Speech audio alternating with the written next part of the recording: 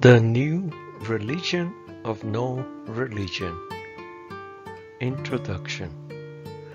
Religare is considered a Latin stem for the word religion and has the meaning of binding, to tie something with something. In this case, to rebind the human and the divine is the main purpose of a religion. Quora.com.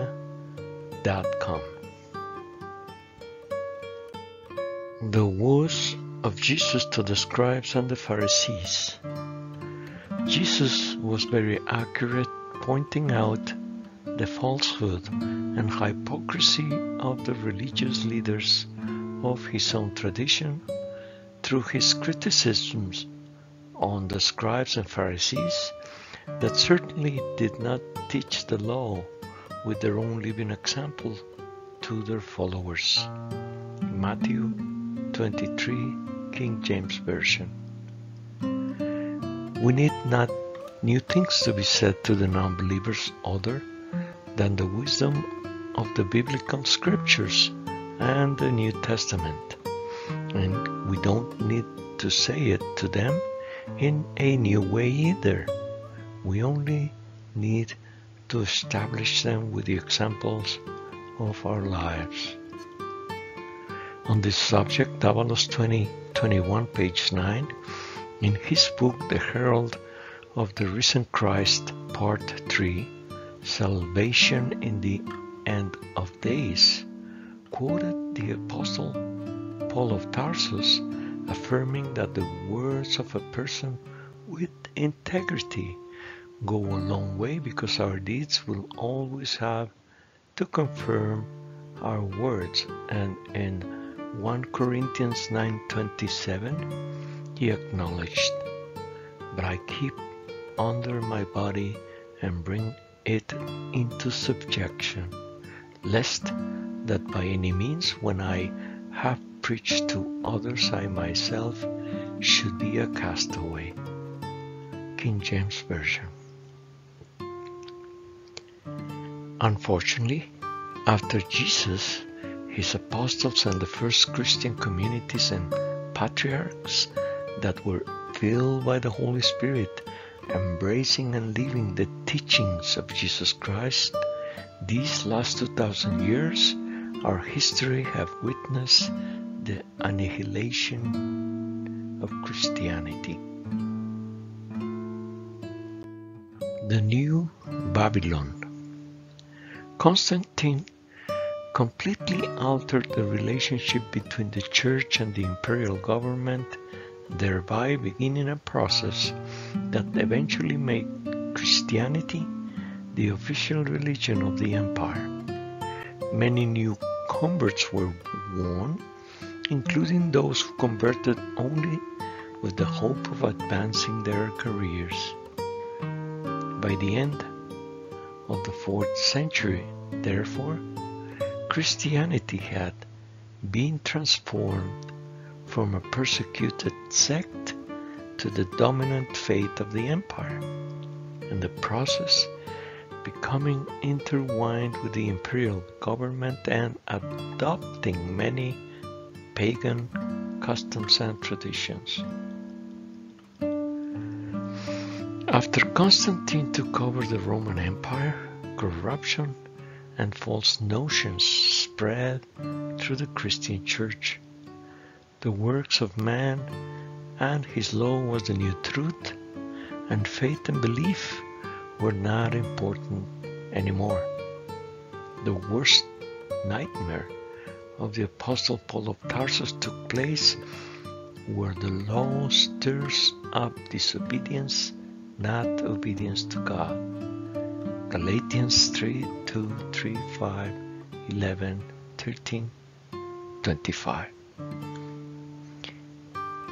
This also applies to all those who today rely on rituals, moral life, scientific progress,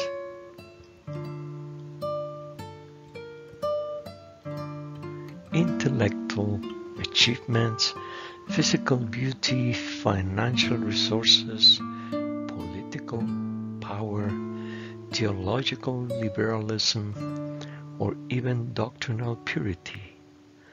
Davalos 2021, From Darkness to Light with the Holy Spirit, pages 10 and 11. Secularization.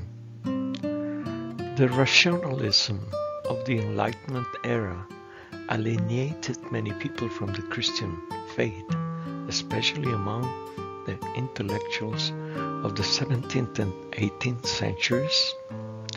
Britannica.com.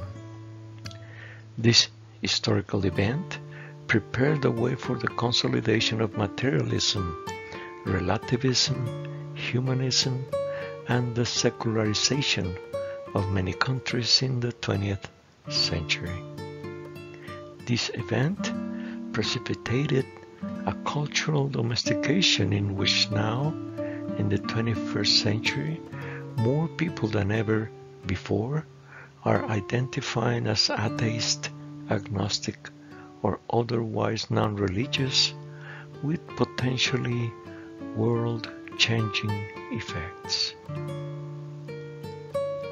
Secularization is, in a society, basically the disassociation or separation from religious or spiritual concerns. Oxford Languages. The process by which sectors of society and culture are removed from the domination of religious institutions and symbols. Peter Berger home.csulb.edu, and whereby religious thinking, practice, and institutions lose social significance. Brian Wilson home.csulb.edu. As a result, a cultural transition in which religious values are gradually replaced with non-religious values takes place. Nowadays, many people consider God as a burden, and even though not atheistic, do not follow any established religion. It is simply that they do not consider God necessary to live and carry on with their lives. Actually, it may be a burden, and in many cases, this effortless conclusion comes from pride, and pride triggered the fall of man. To believe in God is not enough. It is simply a nice statement to impress others. But if we do not walk our talk by following His will in our lives and letting Him run our lives, our destiny, and everything we are and wish to accomplish in this world, day after day, with faith and trust, then we're not really following Him with total surrender. Nevertheless, for every one of us mortals, there are consequences for not believing in God and in our lives. Living a life without God, that is the continuous breath of life of human beings, this person is in danger of becoming a lifeless soul. We live our lives in this world either with God or without God. It is as simple as that. And if we live without God, since in this world we are in the domains of Satan, we will live under his influence, and that includes our lack of health and our diseases as a given, due to our voluntary rejection of the giver of life. Our health and the Holy Spirit. The Holy Spirit is the giver of life, the restorer of life, and the renewer of life. When a person is sick, that is the Holy Spirit who can restore again the life that is His gift. we do well to pray to the Holy Spirit for healing. In fact, gifts of healing are among the gifts of the Spirit enumerated by St. Paul in 1 Corinthians 12:9. healthcareministry.org. We need to be conscious of the fact that our body carries the Holy Spirit. The Holy Spirit does not just want to empower your body and help you to maintain health.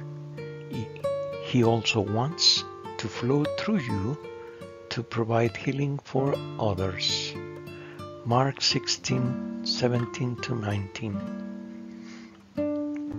As a carrier of God's power, even though this power flows through you to bring healing to others, it is meant to first work in your own body. moderncana.com. If in our heart we do not have a place for God, the spiritual life of the Spirit of Christ will not flow through your body. And we will be relying only in our material values, for where our treasure is, there will our heart be also. Matthew 6:21, King James Version. Where is our treasure?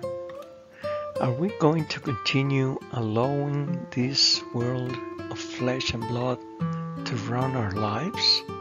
Lives where God do not have a place because it is a burden?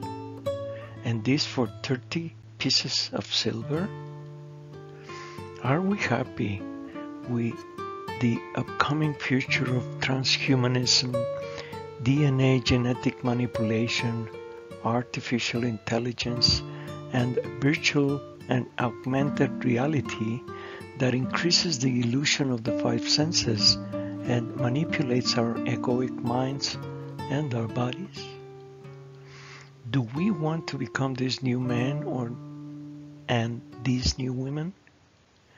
It is our heart in this treasure, because this is the scenario being proposed and imposed to us by an atheist technology run by a team of psychopaths that dream to have total control of our lives. For them, it is not about money anymore.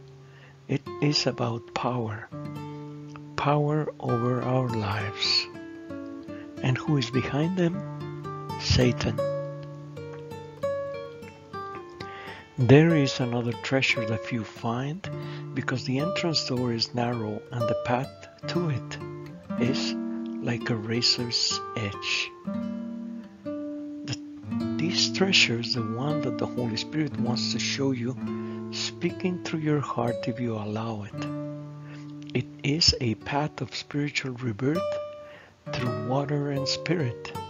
It is a birth from above, changing our thoughts and habits to the likeness of Jesus Christ. It is the becoming of a new Adam and a new Eve, with no pride and totally surrendered to the will of our Father in heaven. This is the other choice, because we have the loving gift of God of a free will. And no, it is not to become a lifeless robot without any freedom of will. It is no more and no less than to become a son of God in the likeness of Christ, just as the Apostle Paul of Tarsus in Galatians 2:20 jubilantly affirmed, I am crucified with Christ, nevertheless I live, yet not I, but Christ lived in me. And the life which I now live now in the flesh, I live it by the faith of the Son of God who loved me and gave himself for me. King James Version. The choice is ours to make.